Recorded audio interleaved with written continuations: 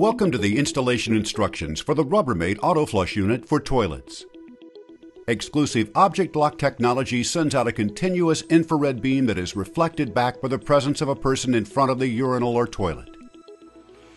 The Auto Flush package includes the Auto Flush Unit, a battery compartment wrench, a collar gasket, a collar wrench, and 4C alkaline batteries.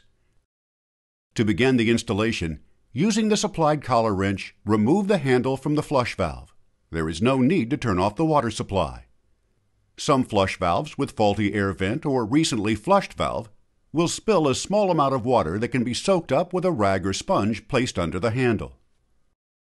After removing the battery compartment with the wrench, place the collar gasket into the collar nut and face the unit forward. Attach the Auto Flush unit where the handle was removed. Firmly tighten the collar nut with the supplied collar wrench. Now, load the batteries into the compartment tray. Then, reinstall the battery tray into the Auto Flush unit.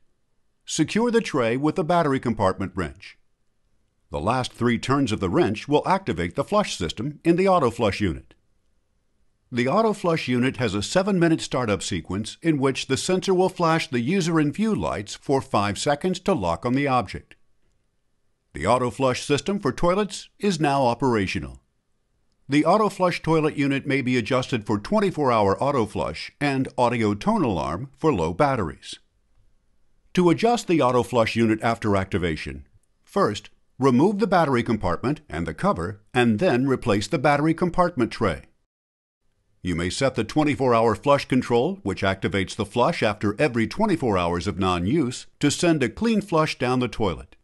Moving the number 1 switch to off deactivates the 24-hour flush setting.